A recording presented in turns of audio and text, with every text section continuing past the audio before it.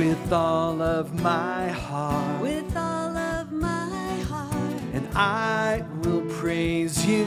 I will praise With you. all of my strength, All my strength, I will seek you. I will seek you. All of my days, All of my days, and I will follow I will follow all of your ways. I will give, your ways.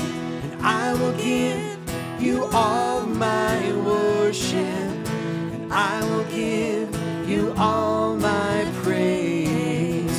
'Cause you alone I long to worship. You alone are worthy of my praise.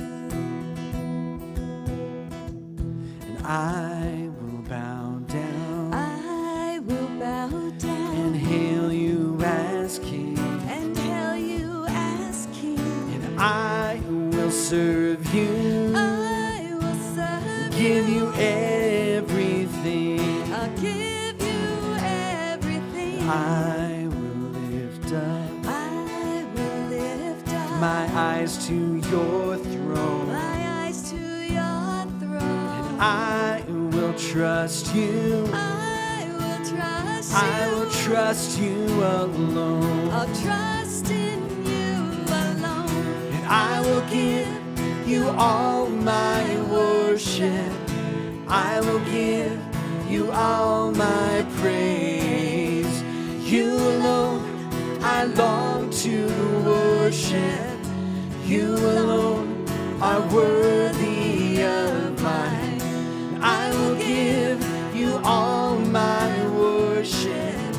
I will give you all my praise. You alone I long to worship. You alone. Sing that one more time. Worthy of my praise. I will give you all my worship. I will give you all my praise. You alone I long to worship. You alone are worthy of my praise. You can have a seat if you'd like.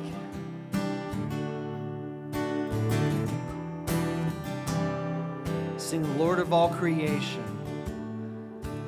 Lord of all creation, of water, earth, and sky. The heavens are your tabernacle. Glory to the Lord on high. Sing that again. And Lord of all creation, of water, earth, and sky. The heavens are your tabernacle. Glory to the Lord on high. God of wonders beyond our galaxy. You are holy, holy. The universe declares your majesty. You are holy, holy, Lord of heaven and earth. Lord of heaven and earth. Lord of heaven and earth. Early in the morning, and early in the morning, and I will celebrate the light. And when I stumble in the darkness, I will call your name by night. God of wonders beyond our galaxy. You are holy,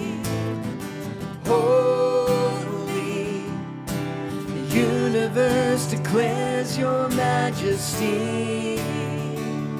You are holy, holy, Lord of heaven and earth. Lord of heaven and earth. Lord of heaven and earth. Sing hallelujah. And hallelujah to the Lord of heaven and earth. Hallelujah to the Lord of heaven and earth. Hallelujah to the Lord of heaven and earth.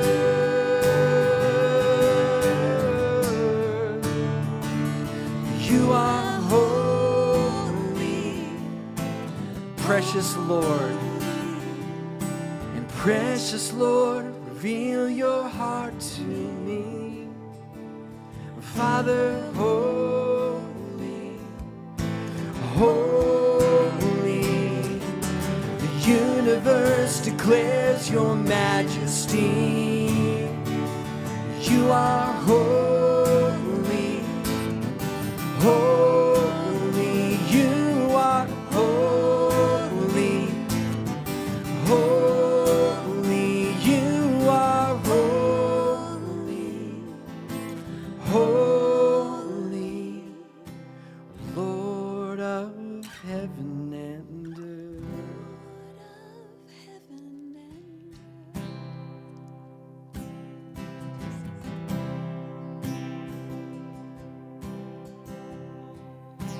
I'm giving you my heart and all that is within. I lay it all down for the sake of you, my King. I'm giving you my dreams. I'm laying down my rights. I'm giving up my pride for the promise of new life. And I surrender all to you, all to you. And I surrender all to you, all to you.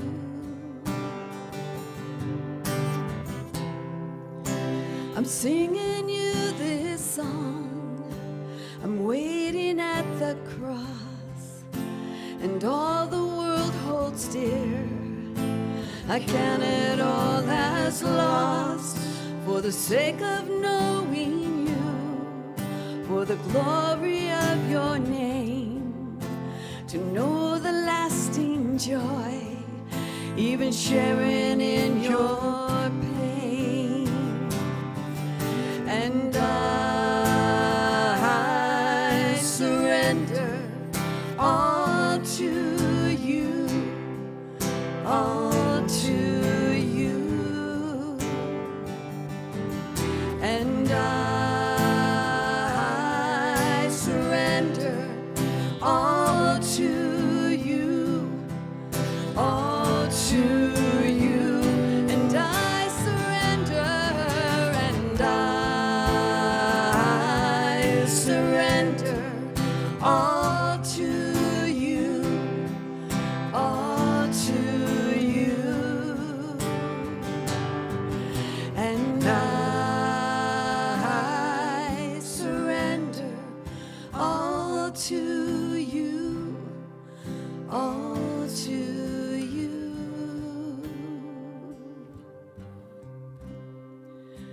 I'm giving you my heart and all that is within.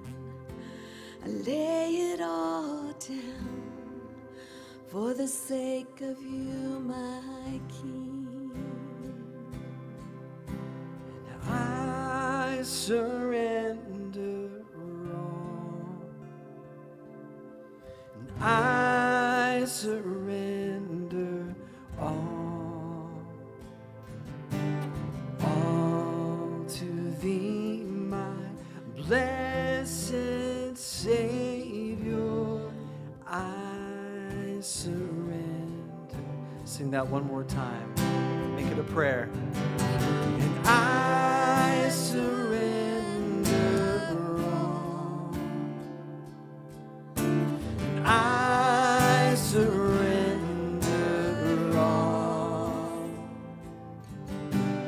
all to thee, my blessed Savior.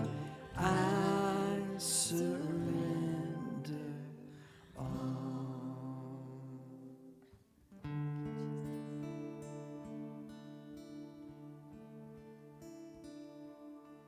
So search my heart, look deep within my soul,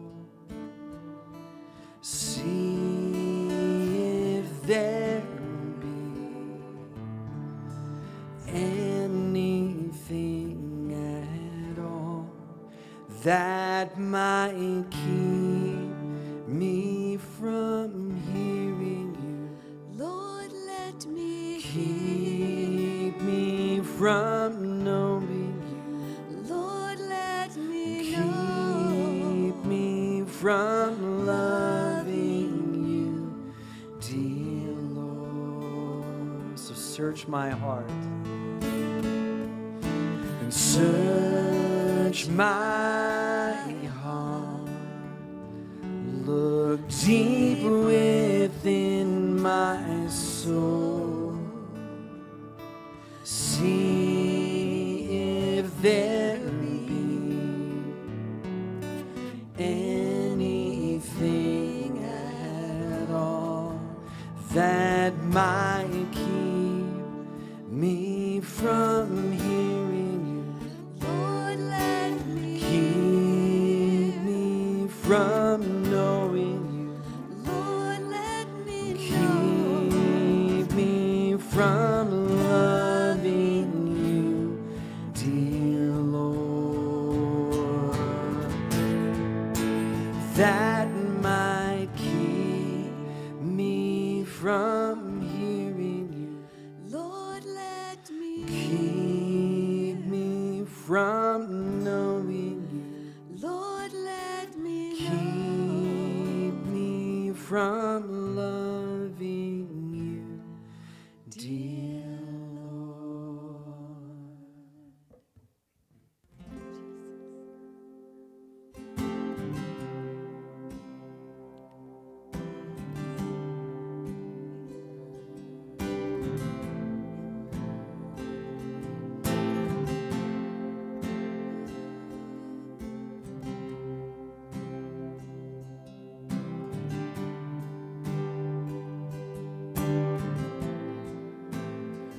You are here, moving in our midst.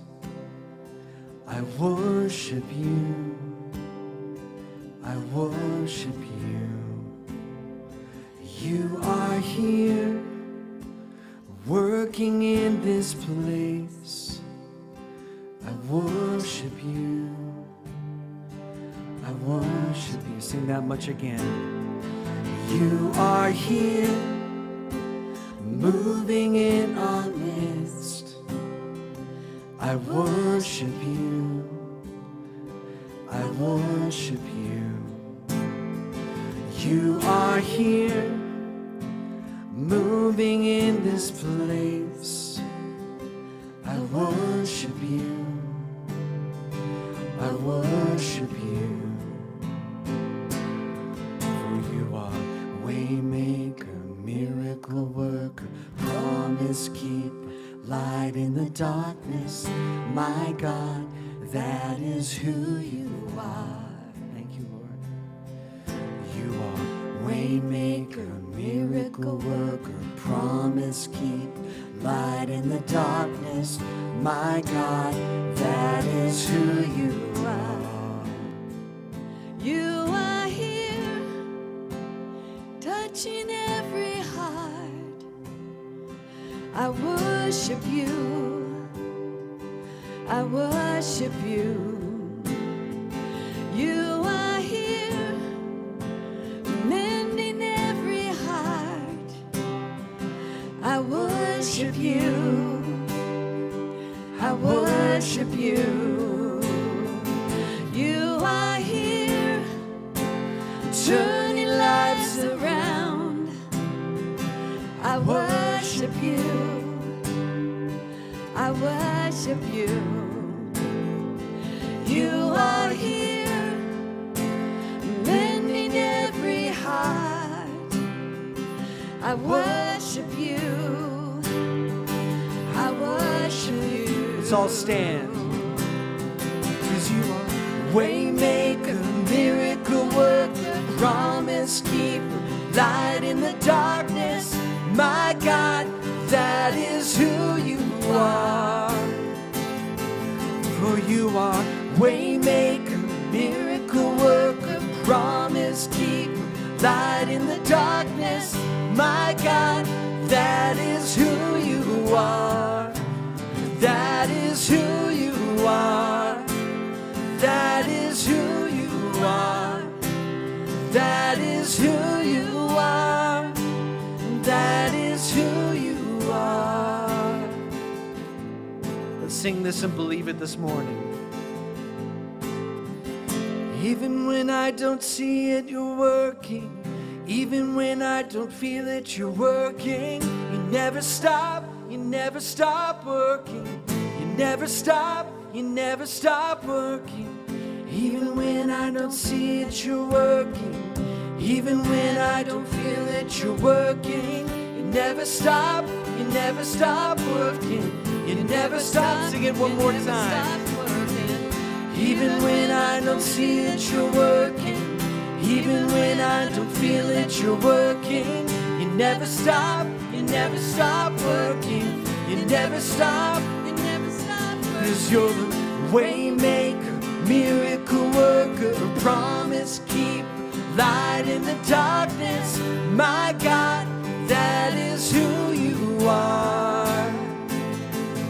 'Cause you're the waymaker, miracle worker, promise keeper, light in the darkness. My God, that is who you are.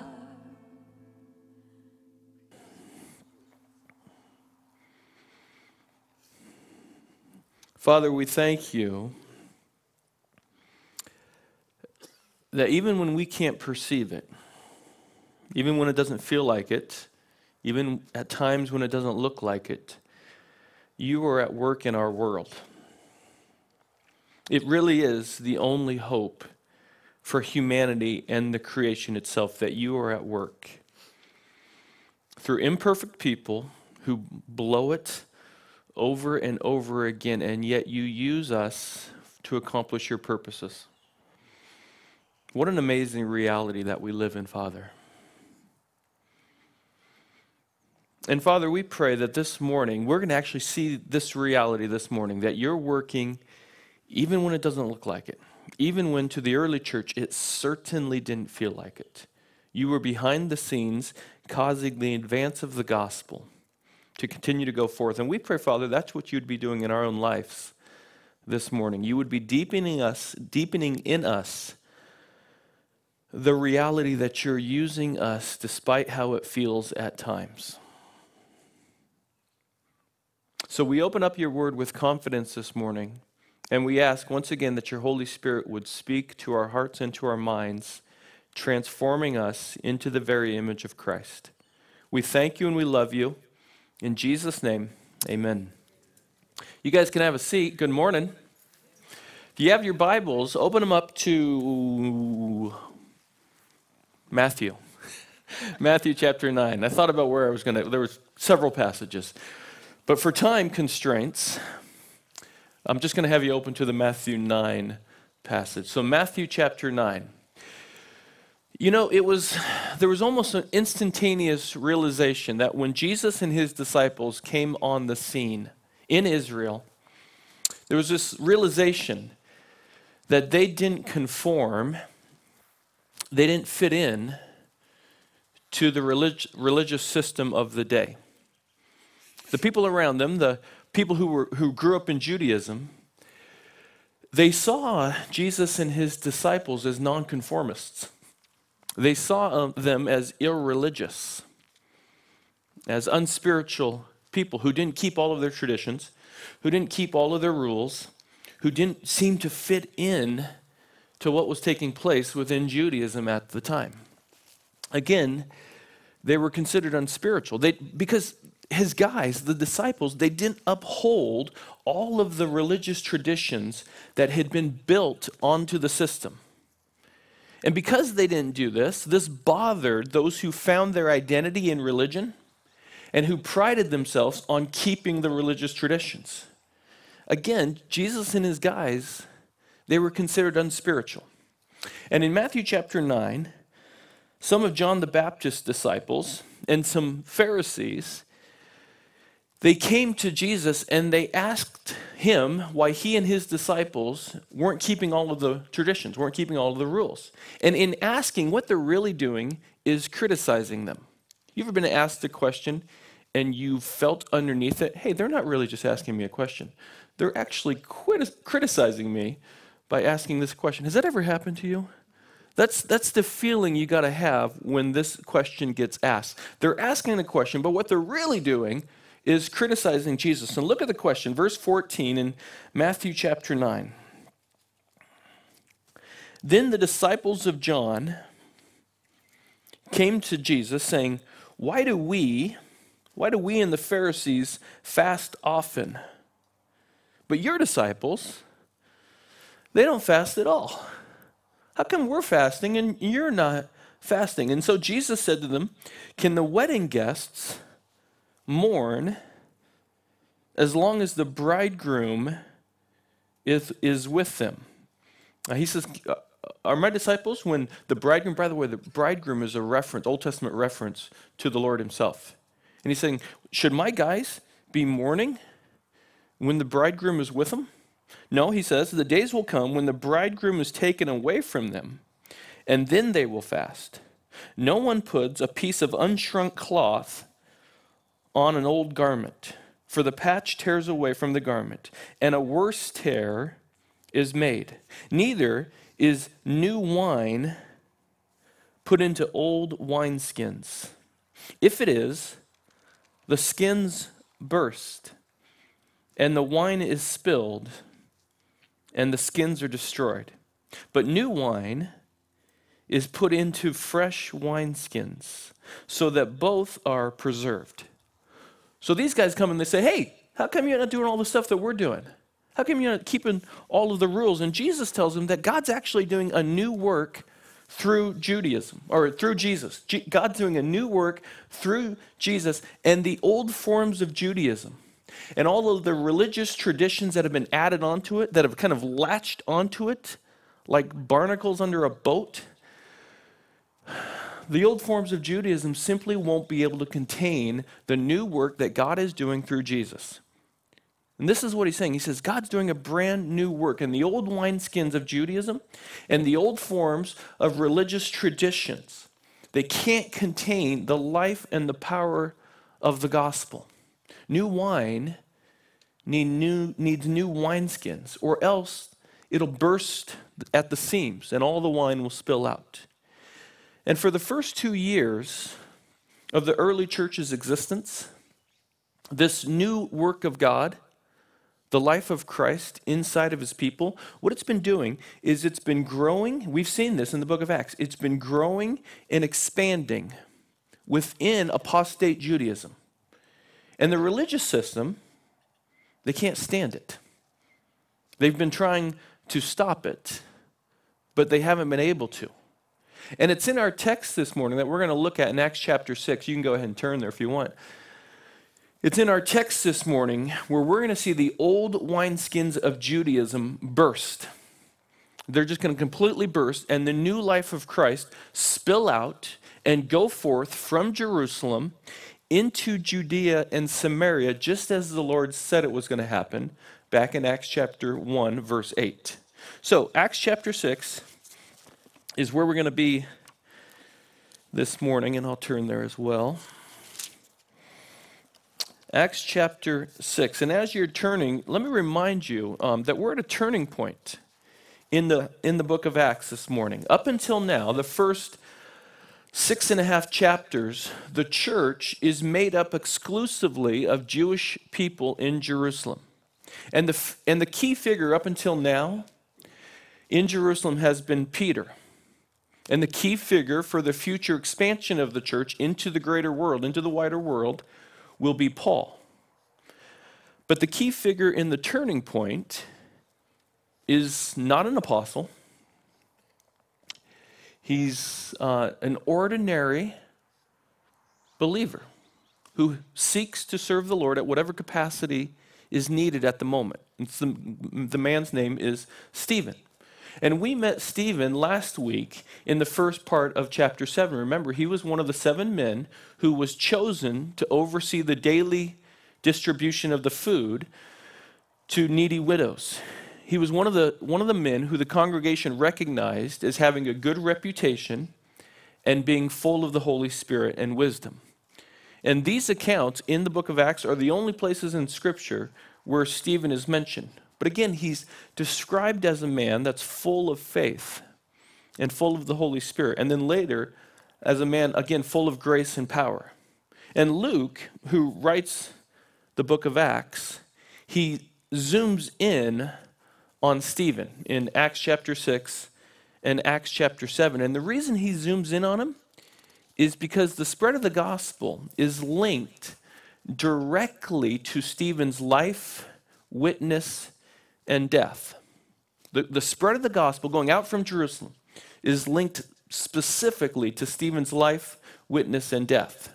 So Acts chapter 6, and we're going to be working through the longest section and the longest speech in the book of Acts. It's a huge chunk of scripture that tells the story of Stephen and the spread of the gospel, and it breaks down nicely into 4 parts. So if you're a note taker, take note of these. First, what we'll see in verses 8 through 15 of chapter 6, 8 through 15, is the charges that are brought before Stephen. Stephen gets accused of 2 dramatic things. He gets accused of speaking against the temple, and he gets accused of speaking against the Mosaic law. So 2 huge accusations. That's in verses 8 through 15, charges that are brought before him. And then second, in chapter 7, verses 1 through 53, so you can pray for me, 53, actually we have, I think it's 70 verses today. In verses 1 through 53, the history of God's activity, this is the theme, the history of God's activity defends him. So first, 8 through 15, you got the charges that are brought before him. 1 through 53, you have the history of God's activity defends him. What he will do is he will trace 900 years of God's activity with Israel to state his case. Then verses 54 through 60, you will see the Son of God welcomes him. As Stephen is dying, he sees this vision of the exalted Christ. And the Son of God welcomes him. And then lastly, in verses 1 through 4 in Acts chapter 8, 1 through 4 in Acts chapter 8, we see the word of God spreads because of him. So let's have a look, beginning in verse 8 of chapter 6. And again, we're going to move quickly. So Luke tells us this in verse 8. And Stephen, full of grace and power, was doing great wonders and signs among the people. So Stephen, he's able to perform miracles just like the apostles at this point. He was designated by the apostles. He's able to perform miracles and wonders just like the apostles. And again, this is not something that everybody did. But because he was able to do this in this season, because of these miracles, he's gaining a strong and receptive hearing for the truth of the gospel. And so, verse 9, then some of those who belonged to the synagogue of the freedmen, as it was called, those of Cyrene and of the Alexandrians, and those from Cilicia and Asia, they rose up and disputed with Stephen. So these are Jewish men who had been enslaved and then granted their freedom. That's why they're called Synagogue of the Freedmen. And they came from these different regions, Cilicia and Alexandria. and they came in Asia. They came and part of the synagogue, they started arguing with Stephen. But, verse 10, they could not withstand the wisdom and the spirit with which he was speaking. So they're arguing with Stephen, but Stephen's winning the argument because they couldn't match the wisdom and the spirit with which he was arguing. So he apparently had the spiritual gift of arguing. And some of you may be thinking, I always knew that was a spiritual gift. That's my spiritual gift. No, no. That's not actually a spiritual gift. But he was awfully good at it. He was good at defending the faith, and that is a spiritual gift. To be able to defend the faith winsomely and persuasively, that is a spiritual gift. And Stephen was good at this. These guys couldn't match the caliber of his arguments. And so they do what we see politicians do all the time. If you can't match wits with somebody, you sling mud at somebody. And this is what they end up doing. Look at verse 11. Then they secretly instigated men who said, notice this, people do not change. This is how everything works in our culture. If you can't win with wit, you instigate other people. Then they secretly instigated men who said, we have heard him speak blasphemous words against Moses and God. And they stirred up the people and the elders and the scribes. And they came upon him and seized him and brought him before the council.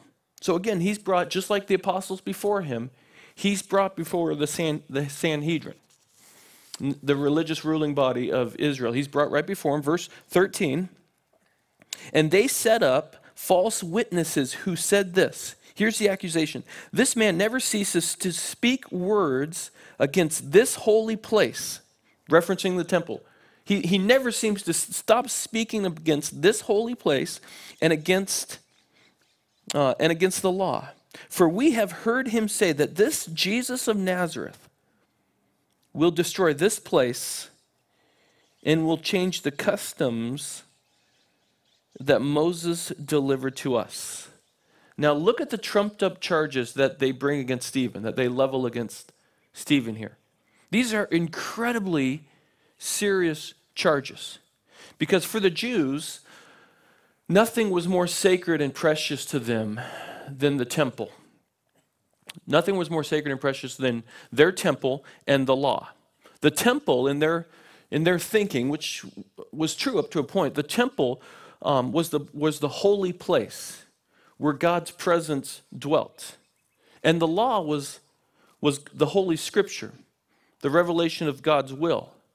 And since the temple was God's house and the law was God's word, to speak against either one of those things would have been a high crime. But to be accused of speaking against both was blasphemy in their mind of the highest order.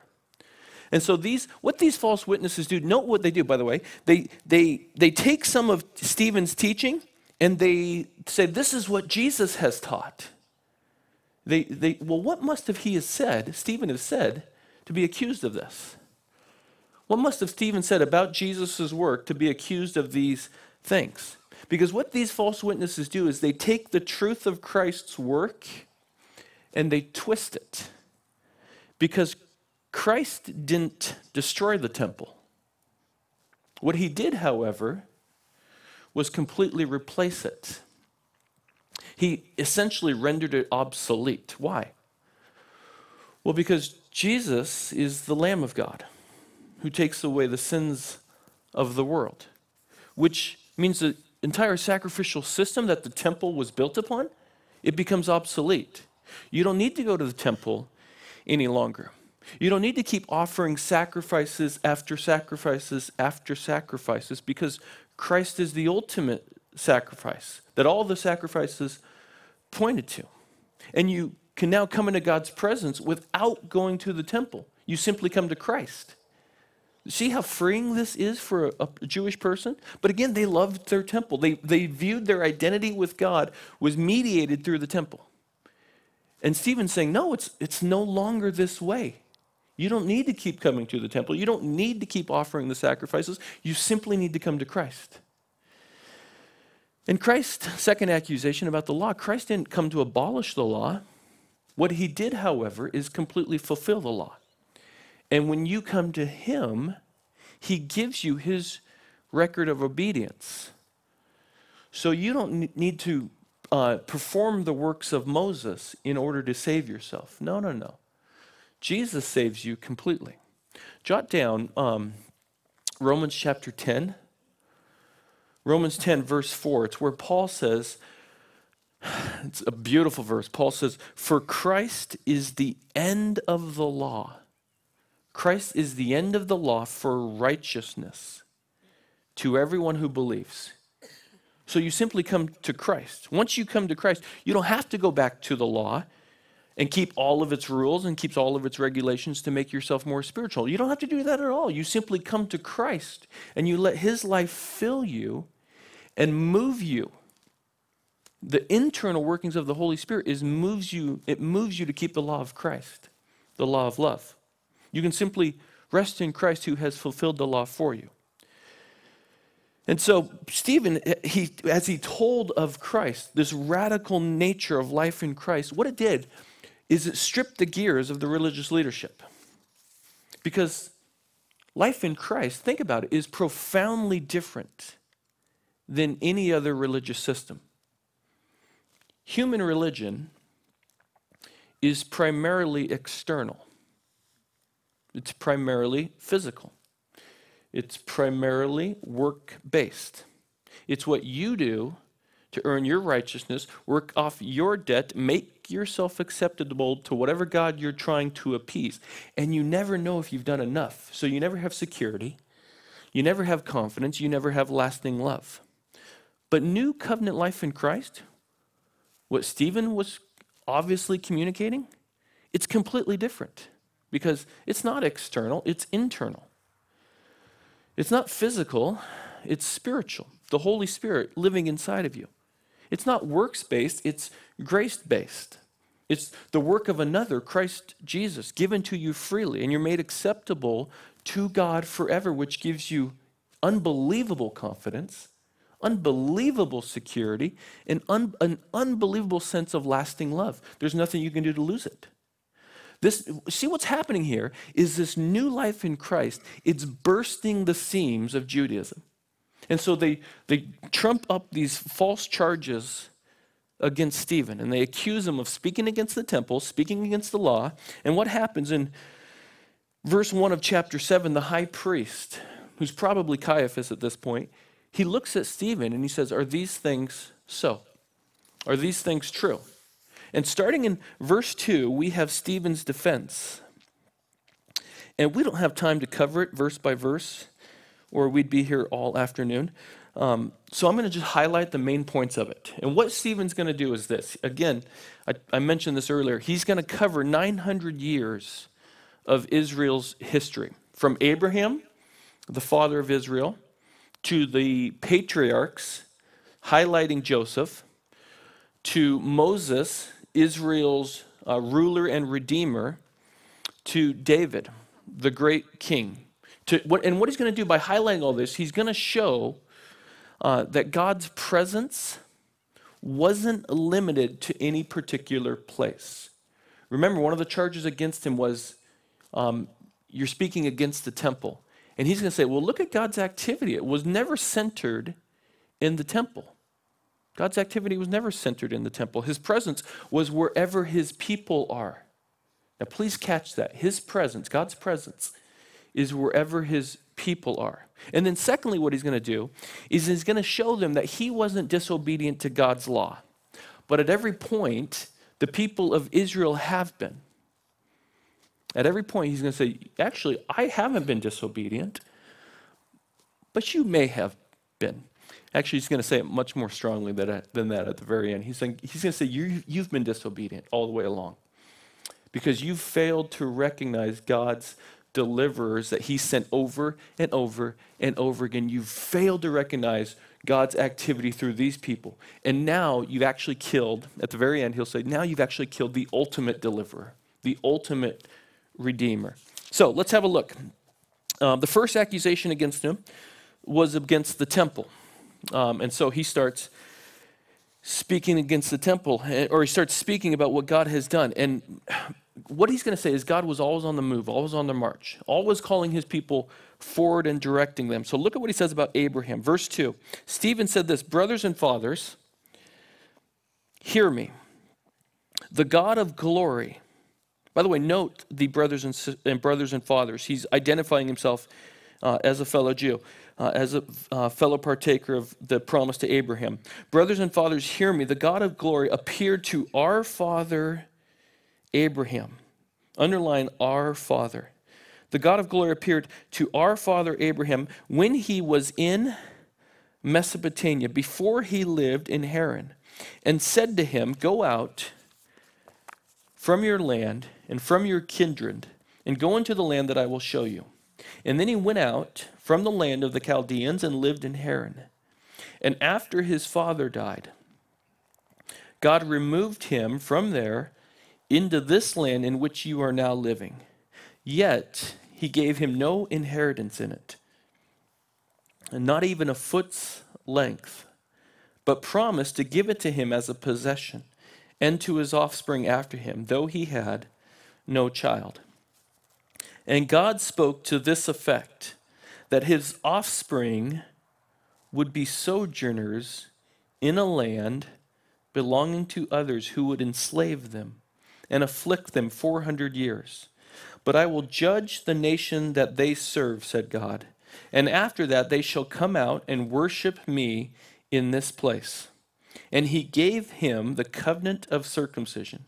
And so Abraham became the father of Isaac and circumcised him on the 8th day. And Isaac became the father of Jacob, and Jacob of the 12 patriarchs. Okay, note, where did God appear to Abraham at? Mesopotamia. You know where Mesopotamia is? That's modern day Iraq. So was it in Israel? Was it in Jerusalem?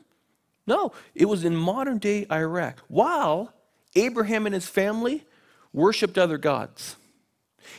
So what he's saying is, even in an idolatrous context, even in a land that was filled with idolatry, God appeared to Abraham and spoke to him and called him forth to Haran. And then from Haran, called him on to his next stage of his journey to Canaan.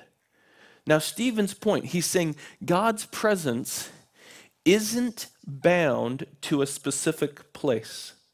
God's presence isn't bound to a specific place. It's not bound to a place.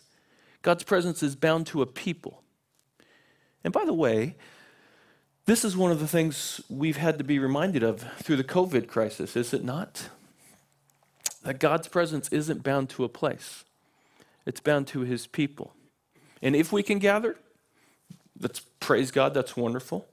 But if we're not able to gather for a season because of the COVID crisis, we remember and we rejoice that his presence isn't bound to a place. It's bound to a people. It's in you, in the name of Christ, through the living Spirit. It's bound in you. And this is what Stephen's point is.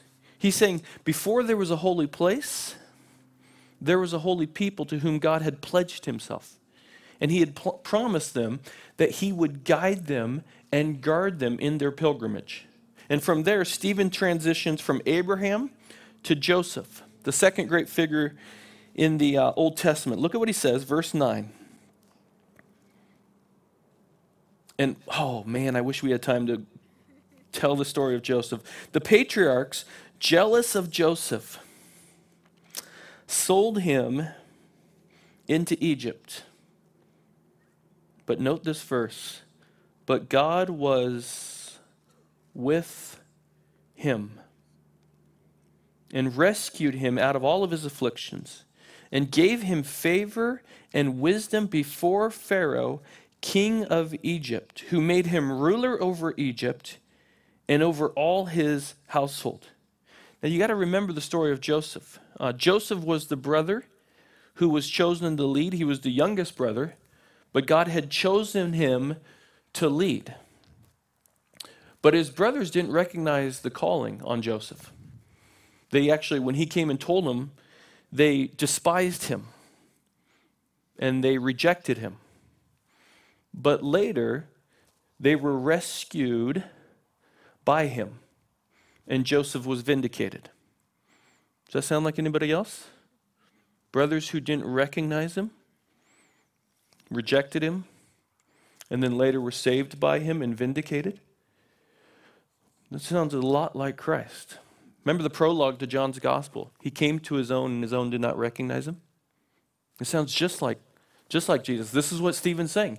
He's building this case. You've always rejected the ones that have been raised up by God to deliver you. This is what he's saying with Joseph. So the sons of Israel, you know the story. They sold him into slavery where he's carted off to Egypt. But what does it say? It says that God went with him. And not only that, but that God rescued him and blessed him. And through Joseph, God saved Joseph's family during the famine. Again, God's presence and his sense of belonging, his blessing, it wasn't limited to a specific place. It went with God's people into even such a polytheistic culture as Egypt. Now, what happens in verses 17 through 43, Stephen begins to talk about Moses. And he divides the story of Moses into 3 40-year periods. He spends a lot of time speaking about Moses, because remember, one of the things they accused him of was speaking against Moses. And so he shows them that he honors Moses actually a lot more than they do, because he's the one who acted on Moses' promise while they didn't. So Stephen starts in verse 17 by telling how God kept his promise to Abraham by giving him numerous descendants while Israel was enslaved in Egypt, but that a new king arose who forced the Israelites to throw out their newborn babies. And so it was at this, when Israel's sufferings were greatest and their prospects the bleakest, that Moses, their God-appointed deliverer, was born. Again, it sounds just like another time in Israel's history, like when Christ was born. And Herod the king tried to kill him, but he was miraculously preserved. And then what Stephen does is he tells how Moses was not only miraculously preserved, but he was raised and educated in Pharaoh's palace. And then look at verse 23. When he was 40 years old, it came into his heart to visit his brothers, the children of Israel. And seeing one of them being wronged, he defended the oppressed man and avenged him by striking down the Egyptian. He supposed that his brothers would understand, that they would recognize that God was giving them salvation by his hand, but they did not understand. And on the following day, he appeared to them as they were quarreling and tried to reconcile them, saying, "Men, you are brothers. Why do you wrong each other?" But the man who was wronging his neighbor thrust him aside, saying, "Who made you a ruler and a judge over us?" Do you again see what Stephen's saying? He's saying Israel failed to recognize and to acknowledge Moses. They failed to recognize Moses' God-given vocation to rescue them. And instead of realizing that God was bringing them salvation by Moses, they rejected him by saying, "Who made you a ruler and a judge over us?" And with that, Moses, if you know the story, he fled into Midian for the next 40 years. Skip down to verse 30. Now, when 40 years had passed, an angel appeared to him in the wilderness of Mount Sinai, in a flame of fire in a bush. When Moses saw it, he was amazed at the sight, and he drew near to look. There came the voice of the Lord. "I am the God of your fathers, the God of Abraham, and of Isaac, and of Jacob." And Moses trembled and did not dare to look.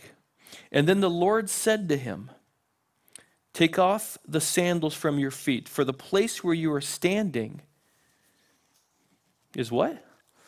"It's holy ground. I have surely seen the affliction of my people who are in Egypt, and I have heard their groanings, and I have come down to deliver them. And now I will send you to Egypt. There's so much here. But notice how God said to him that the place where he was standing, out in the middle of the desert of Midian, that place was holy because God's presence was there. Again, what Stephen is saying, please catch this, is there's holy ground outside of the Holy Land. Wherever God is and his people are, that's holy. Now, what does that mean about your house? What does that mean about your interactions with your kids? It means that place is a sacred space. It means right there, it's to be a holy house. It's to be a holy place where the Lord is communicated. Wherever God's people are and God's presence is, that place is holy. What does that do for the mission of God's people? It's this expansive. What it does is it propels you out, because it means wherever I'm at, if I'm doing the work of God, that's holy work. It's a holy space, which means I can go into whatever culture, whatever country, and the Lord could use me right there. See, what's happening here is Stephen is laying the groundwork in the minds of his hearers that the gospel is going to go out. It's going to be thrust out of Jerusalem into other regions, and it's going to change the lives of other people. This is what Stephen's saying. He's building this case. And notice, the same God who met Moses in Midian was also present in Egypt, because he said he's seen his people's oppression and he's heard their groanings. Verse 35, this Moses, Stephen continues, this Moses whom they rejected. Again, catch this. Israel has always rejected God's deliverers. This Moses whom they rejected, saying, who made you a ruler and a judge?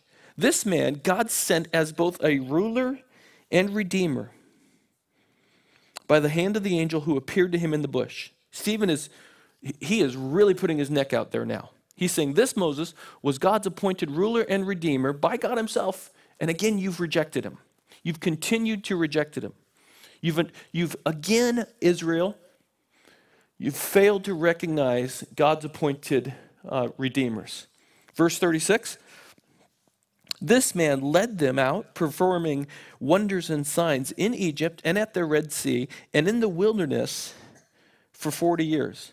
This is the Moses who said to the Israelites, God will raise up for you a prophet like me from your brothers. So Moses makes this declaration that God's going to raise up another prophet like him, who will lead his people, who will save his people, who will deliver his people, guide his people into freedom, out of bondage into freedom. And we'll see what Stephen's going to say. I've acted on this promise, and you haven't. Look at verse, keep going.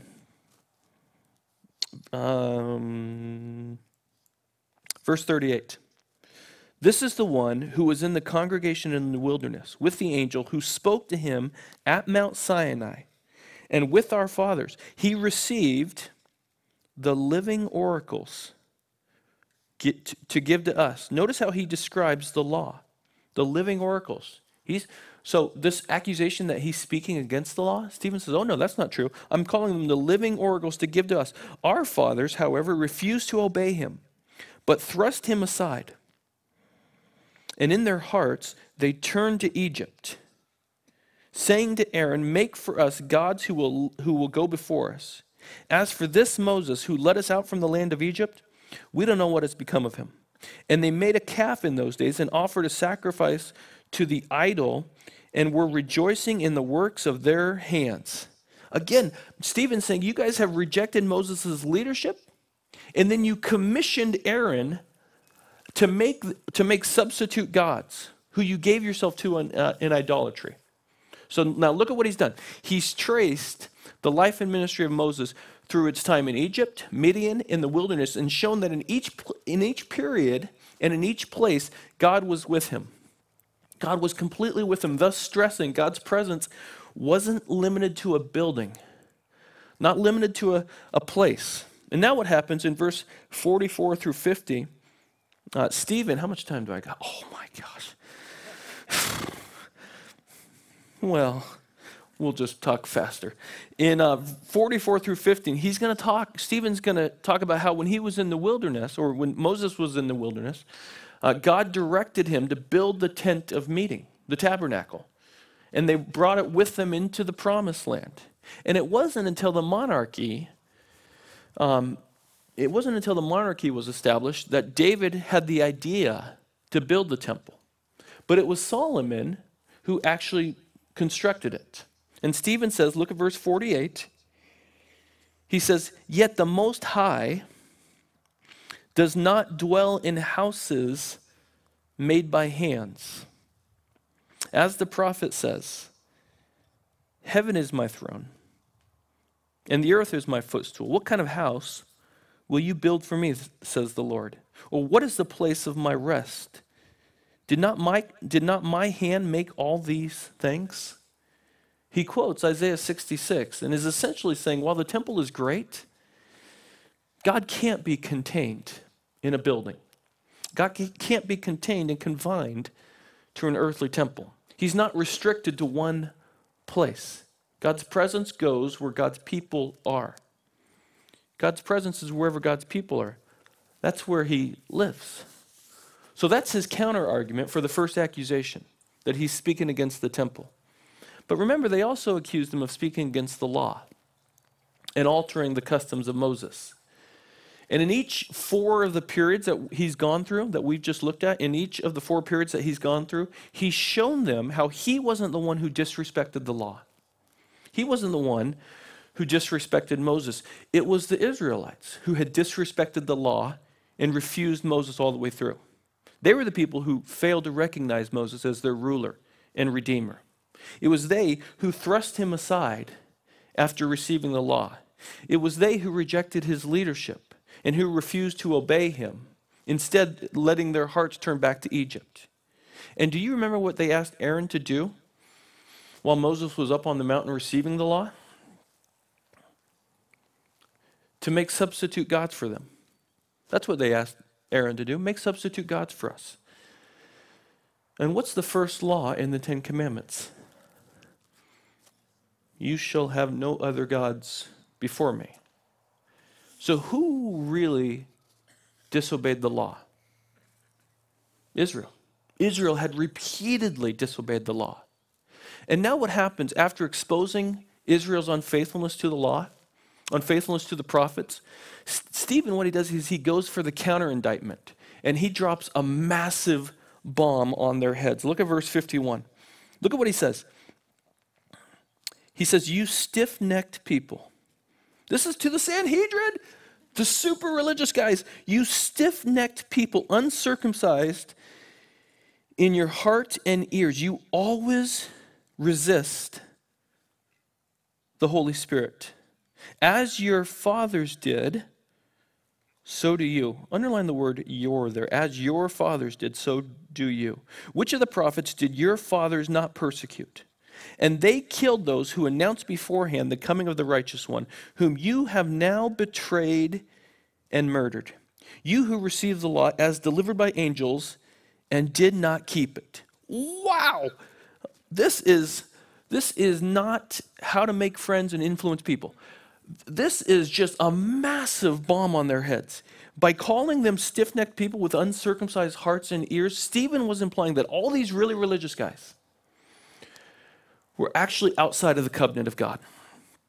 They were outside of the covenant of God, and they were pagans at heart. And they were deaf to the truth of God's word. Oh, you can't say anything more offensive than this. You're uncircumcised in your heart, you're a pagan at your heart, and you're deaf to the truth of God's word. And that they, just like their forefathers before them, they resisted the Holy Spirit, and they rejected God's representatives. But even worse, he says, they murdered the ultimate redeemer. They've murdered the ultimate rescuer by crucifying Christ. Look at what he does. He takes their argument and he flips it on its head and he lays it down at their feet and he says, oh no, what you've been accusing me of is actually what you've been guilty of all the way along. I'm not the one who's guilty of these things. You are. You've rejected God's work once again. And look at what happens. You know, if you know the story, verse 54, now when they heard these things, they were mildly surprised. No, when they heard these things, they were enraged, and they ground their teeth at him like a pack of wild dogs. But he, full of the Holy Spirit, gazed into heaven and saw the glory of God and Jesus standing at his right hand of God. And he said, behold, I see the heavens opened. Remember, he's speaking this right before the Sanhedrin. Behold, I see the heavens opened, and the Son of Man, Jesus' favorite title to himself, the Son of Man standing at the right hand of God. He's saying, oh no, Jesus is vindicated. You thought you killed him. He's alive, and he's been exalted. He's at the right hand of God the Father, the place of ultimate authority. And he's standing as my advocate and your judge. You thought you were going to come here and judge me today? Jesus is actually judging you for disrespecting him and killing him. Jesus is the judge, and you're under his condemnation. Look at what happens, verse 57. But they cried out with a loud voice and stopped their ears, put their hands over their ears. They're yelling, hands over their ears, and they rushed together at him. And then they cast him out of the city, and they stoned him. And the witnesses laid down their garments at the feet of a young man named Saul. And as they were stoning Stephen, he called out, Lord Jesus, receive my spirit. And falling to his knees, he cried out with a loud voice, Lord, do not hold this sin against them. And when he had said this, he fell asleep. Now look at this. He quotes almost verbatim Jesus' words from the cross. Lord, don't hold this sin against them. What enables him to suffer so well? Have you ever thought about this? Why is he able to suffer so well? Here's why. Because he's more concerned with the glory of God the Father than his own glory. And to the degree that you're more enamored by Jesus' glory than your own glory, is to the degree that you'll be able to suffer well. If your whole perspective of life is, I need to attain glory for myself, then when suffering comes your way, it will crush you, will absolutely crush you. But if your whole orientation of your life is, I live to bring glory to Jesus Christ, then when suffering comes your way, you'll be able to bear up under it and suffer well because Jesus himself suffered for you. This is why Stephen's able to suffer well, to the degree that you're enamored with Jesus' glory is to the degree that you'll be able to suffer well. This is why Stephen, as he's being stoned, think about this, large boulders hitting him in the head, and he's able to say, Jesus, forgive them. Lord, do not hold their sin against them. This is remarkable. Last part of verse 60, and when he had said this, he fell asleep. Now, put yourself in the shoes of the early church. You've been a part of this little gathering for 2 years. It keeps growing, keeps growing. More opposition comes as it continues to grow. Would you see this as a good thing? Would you see this as a positive thing for your little group? Would you see this as a good thing for the gospel, or would you see this as a major setback for the gospel? Because this appears to be a major setback for the gospel. But what we see in verses 1 through 4 of chapter 8, it is that it was actually used by the Lord to advance the gospel. Look at verse 1. And Saul approved of his execution, and there arose on that day a great persecution. Saul approved of his execution, And there arose on that day a great persecution against the church in Jerusalem. And they were all scattered throughout the regions of Judea and Samaria, except the apostles. And because God's presence and power is within his people, his presence and power is not bound to a place, the gospel goes with them into Judea and Samaria, just as the Lord said it would. Look at verse 4. Now those who were scattered went about preaching the word. So the gospel goes into Judea and Samaria as these believers get thrust out with the knowledge that wherever they go, the Lord goes with them. And the Lord's Spirit enables them to communicate his word. Okay, let's stop right there. So Stephen, what he does is he sets the stage for the advance of the gospel into other regions, because he's made it perfectly clear that God's presence is wherever God's people are. It's not contained in buildings. God's presence, his power is not contained in buildings. It's not contained in traditions, but it's contained in the lives of his people. And when he calls them forth, he will go with them. His life, his power, his presence goes with them. And we'll see how this plays out the next time we gather. But what I want to do, a little bit of time I have left, I want to pull on just 3 strands of Stephen's life, witness, and death and see what they tell us. 3 strands. Stephen's life, witness, and death. They remind us of 3 things. Here's the first one.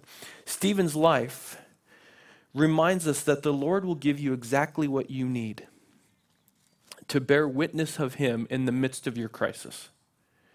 The Lord will give you exactly what you need to bear witness of him in the midst of your crisis. And again, remember who Stephen was. He was not an apostle. He was someone who wasn't even from the Jewish culture, wasn't raised in the religious culture. He was a Hellenist. He was someone who was from a Greek culture that was converted to Judaism, and then when he heard the gospel, he came under the lordship of Christ. So an ordinary person from a different culture gets saved by Christ, and the Lord uses him powerfully. He was an ordinary, spirit-filled believer who sought to serve the Lord in whatever capacity was needed. And this was no doubt the biggest challenge, the biggest crisis of his life. But the Lord gave him exactly what he needed to stand up under it and to bear witness of Jesus. The Lord gave him peace, strength, calm, confidence, wisdom in the words he needed. And here's the glorious thing, Christian friend, he will do the same for you. I don't know what crisis you're going through, but the Lord promises through his Spirit that he will give you exactly what you need to bear up under it and to witness well for the cause of Christ. And the question is, do you really believe that? Do you believe that the Holy Spirit will give you what you need to bear up under whatever crisis you're going through and represent the Lord well? You should. You should believe this, because Jesus in Luke chapter 21, jot down Luke 21, verses 12 through 15, and look them up over lunch or breakfast in your case. Jesus said, Luke 21, he tells us, the guys, they will lay hands on you and persecute through you. They will deliver you to the synagogues and prisons, and you will be brought before kings and governors all because on account of my name. But make up your mind not to worry beforehand how you will defend yourselves. Why? He goes on, he says, for I will give you words and wisdom that none of your adversaries will be able to resist or contradict. Here's the deal. When you're walking with Jesus, his Holy Spirit within you, which is not bound to a building or to a place, his Holy Spirit within you will give you what you need to bear witness to him, to his name, even in the most challenging crisis. This is what the Lord did for Stephen. And Stephen's life reminds us that the Lord will do that for us as well.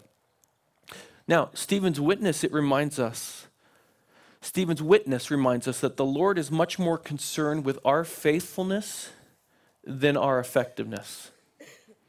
Much more concerned with our faithfulness than our effectiveness. Yet you will always find that when we're faithful, the Lord will bring the effectiveness with it. And you say, well, where do you see that in this account? It doesn't look like Stephen was all that effective. I mean, he got stoned to death. That's true, but there was a young man on the fringes of the debate from Cilicia, who watched and heard everything that Stephen said and did, and who became very, very important for the spread of the gospel. Look at verse 58. They cast him out of the city and stoned him. And the witnesses laid down their garments at the feet of a young man named Saul of Tarsus, who would go on to become the Apostle Paul. And Saul's conversion isn't recorded until Acts chapter 9. But what happened is he watched and he agreed with Stephen's death. But I bet you, as he watched and as he agreed with it, something was happening in Saul's soul and his mind that Stephen would never know about this side of eternity. He never knew about it this side of eternity. And you never know the seeds that are planted when you are faithfully bearing witness of Christ. You never know. Have you ever been in a conversation about the Lord Jesus Christ and you walk away from the conversation and you think, I screwed that up completely. I'm a bumbling fool. I can't believe I said these words. I feel that all the time. All the time. And yet the seeds that are planted, you never know. When you are faithfully bearing witness to Jesus, you never know what seeds are planted. It may not even be the person you're speaking to. It may be someone on the side of the conversation, the fringe of the conversation that's hearing it. And they're receiving the gospel that moment. It may not feel effective. It may not look effective, and yet the Lord is using it. He's working in another person's soul through you, just as he worked in Saul's soul through Stephen. And you can rest in that. So Stephen's life, it reminds us that the Lord will give us what we need to bear witness of him in the midst of a crisis. Stephen's witness reminds us that the Lord is much more concerned with our faithfulness than our effectiveness. And yet, the Lord will bring the effectiveness with it.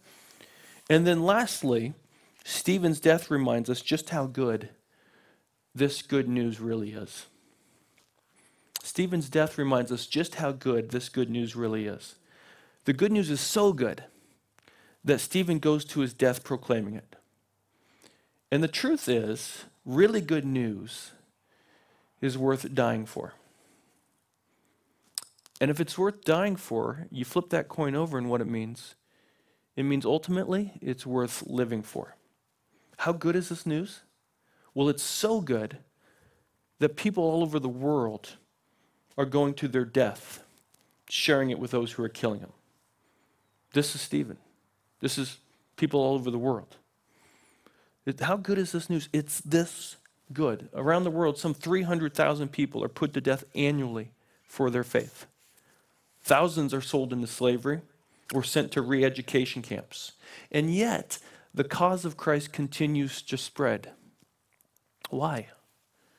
Because the gospel is true. And the good news is really this good.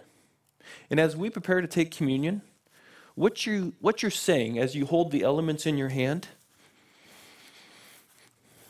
what you're saying is that the gospel is true. The gospel is true, and not only is it true, it's the best news that humanity has ever heard. God's presence, his power, his spirit isn't confined within a building, it's placed within his people. And wherever we go, he will give us what we need to bear witness of him. This is marvelous news, that he loves us and secures us in his blood.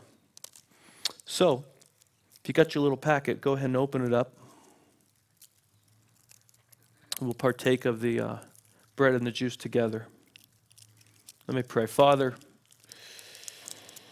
as we hold these, this little piece of bread and this little cup of juice, we are reminded that you entered into human history as a man. God became flesh so that you can rescue us from all of our sin, from all of our bondage, and free us in Christ. And Father, don't let us be like the forefathers of Israel who always rejected your deliverers. There was a moment in Stephen's speech where he says, he traced our fathers, our fathers, our fathers, and then at the very end he switched it and said, your fathers. because he broke from his family's history and came under the lordship of Christ. And Father, that's what we do every time we come here and we gather and we come before your table. We are declaring our love and our loyalty to you and to you alone. And we rejoice in your forgiveness and the new life you've given us in Christ. In Jesus' name, amen.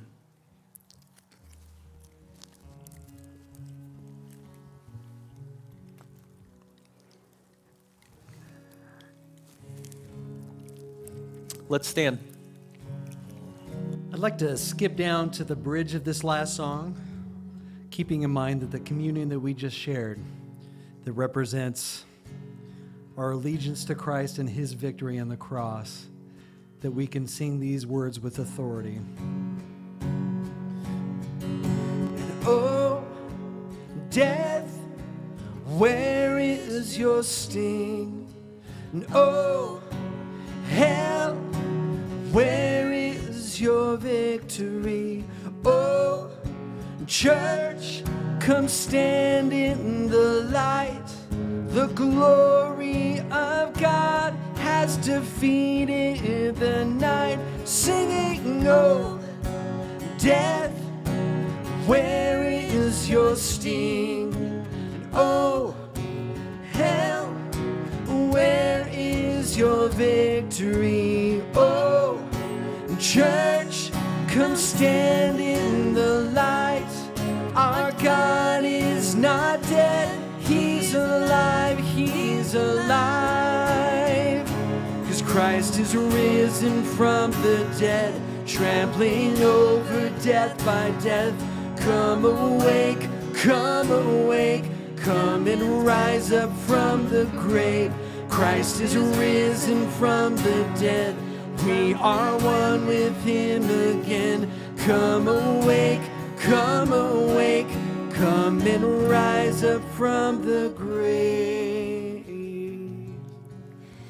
Father, we thank you for your resurrection life.